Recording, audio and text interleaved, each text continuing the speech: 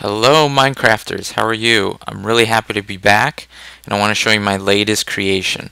This is my Mobs On Demand spawner. It is fantastic. I'm really excited to finish it. If you know me, I'm a guy who looks at practicality. I'm not one who really cares much about beauty. So you see there's like a dirt block in there. This is all exposed, but I wanted to show you how this works. And this is connected actually to an XP farm, which is down here. It's really cool. It's got 5 levels, and it works on water, principle of water. And when I push this button here, there's a vertical wiring that goes all the way up. As you can see, there's a little bit of lag in terms of barely when you hit the button, but it's not really noticeable. The lag already has gone away. And what's happening right now, and this happens all at the same time, water rushes on all the levels and it pushes all the mobs down here. And as you can see, they're already starting to come out, and it fills up very, very, very nicely. And you get huge amounts of mobs. It is fantastic. In fact, I'm already done in the sense that I could press this button again. Okay. And when I do, I have a pressure plate here, so I just step on the pressure plate. It crushes them. And then I just hit them once or twice, a few times, not too many. This can all be adjusted later. Basically, if you look at my XP down below, I'm getting XP, and it's pretty nice. And then all those items, to get them, again, pressure plate, and look, you still have more coming down. And what am I having here? 1 second. Okay, I had a little control problem there. And that's basically it. I mean, it's a great little farm. You hit these guys a couple times, you can crush them, and you will get their loot. So it's fantastic. Now, if you press F3, if you look at, it says Minecraft on top, then it says C, then it says E. E is entities. So it tells you there are 11 entities. And the time that I turned it off, I could push this again. And now, I don't know if you can hear my computer fan, but it's going on because there's lots of computer memory into working on this. So you can see the mobs are starting to come out. They're starting to bounce. You can hear them. I have to eat, so. And the sun's coming down. So you can see I'm getting a good yield. You just crush them. Really good yield here.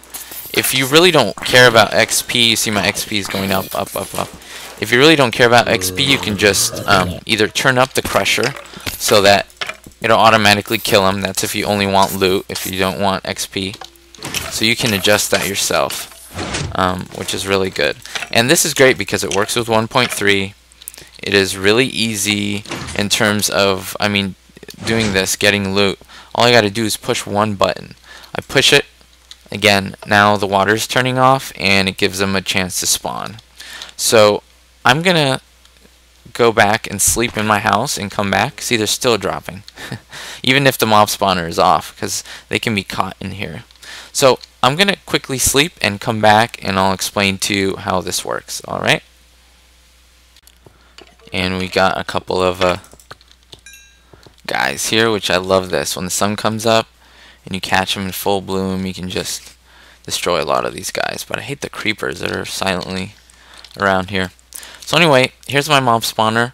As you can see, the roof is totally flat. Alright, there's actually torches there so that mobs don't spawn. If you can see, there's about 10 entities in there already, so it's good. It's ready to go. What I love it is, I mean, you can turn the water off, walk away a little bit, come back. Ooh, look at that. That's because of the new, look at that, the new snapshot. These guys have armor now, and he's carrying an arrow. Okay, but he's in gold armor. That's pretty cool. And they're a lot harder to beat. And okay, my inventory is kind of full right now. I've been doing a little bit of I'm making an automatic sugarcane farm. So let me get rid of a lot of this stuff. See, I have rotten flesh, gunpowder. This is from what I got. I have bows. I have TNT now. I can make tons of TNT now with this spawner. Okay, I think I'm good. from this. I can make tons of TNT because this spawner really helps me. It's mobs on demand. You click there. So let me actually, whoa, let me get this guy here. Whoa, this guy's violent. Look at that. Oh my goodness, look how many of these guys. My sword is dying. Okay, so these guys are bouncing in here. As you can see, it took what, 15 seconds, and they hit the ground from that distance. So the crusher is pretty simple. I might make a tutorial on this. There's just redstone. Okay, is this guy destroying my... Oh my god, these two guys are just... Better not be destroying anything here. Oh gosh.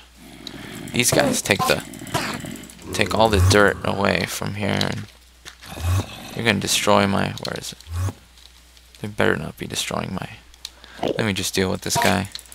Ay. Well, at least I'm getting all these ender pearls. Anyway, so before... Oh, geez, see what you made me do? Okay.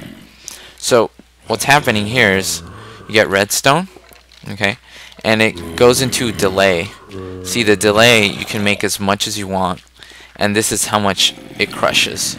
Then this goes back and pushes the pistons up here. And the 4 pistons to crush them. And I even have pistons in case, because I originally thought this through as a waterless mob spawner, but with 1.3 it's not as efficient.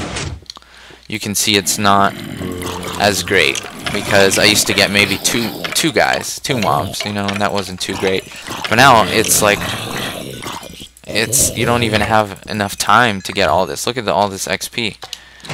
It's incredible, and all the loot that you get. Gunpowder, I've got rotten flesh, I've got bones. I would keep the rotten flesh because you can do trading with it now, so that's kind of cool. And again, you just hit the button again, and sends a signal up there. Let me go up there and let me show you what it looks like. So I am back up here. I got some gravel, and as you can see, there's lots of water. Hopefully you can hear that in the background. This is because the water is activated. This is a bunch of pads. It's kind of hard to see. I might just do a tutorial next time or just show you what's in here. It's kind of hard because I don't want to destroy anything, but the water is activated, so it pushes all the mobs forward, and that's pretty cool because with 1.3 now, if you're about 40 blocks away from the mobs, it will actually make them stand still. So that would make a pistonless and a waterless mob spawner, it wouldn't work. The reason why it wouldn't work is simply because they're not moving, so they can't get pushed anywhere.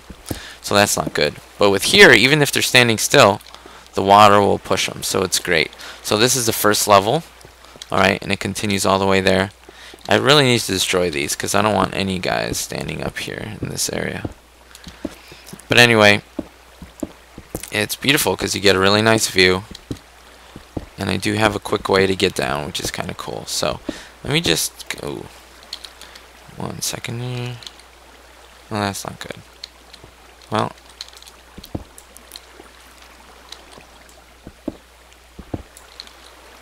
I guess I have no choice to go this way. Alright, but you can go up this way. And so I made a lot of these. This is like scaffolding. When I used to climb up, it's pretty cool. You can see my house and the glass tunnel and my farms. So it's good to make the scaffolding. I can't destroy that. So I'm just gonna jump down in the way I am because it's kind of difficult to get back to where I was. So it's getting dark and I'm back down here and my mob spawner is here. Just one thing to note, you will get these bugs every once in a while. I don't know why, but it's something I guess they have to fix, and they'll just stand here. They won't hurt you, but it's kind of funny because, well, they're just standing there, and sometimes because you get all these mobs being crushed, you're just not sure what happens. So that'll happen once in a while, so I wouldn't worry too much about it, but it is worth it. It is such a great spawner. So thank you guys for watching. A like would really help. If you subscribe, you will get other videos interesting nature. I'm working on a sugar farm, automatic sugar farm, so you can make unlimited pages or books. So go ahead and stay tuned with me, and that shall come up soon. I'm working on other things. I'm going to continue making a melon farm, and there's a creeper in my cow farm. Okay, that's great. And hopefully you guys will stay with me, and I'll talk to you soon. See you later, guys. Bye.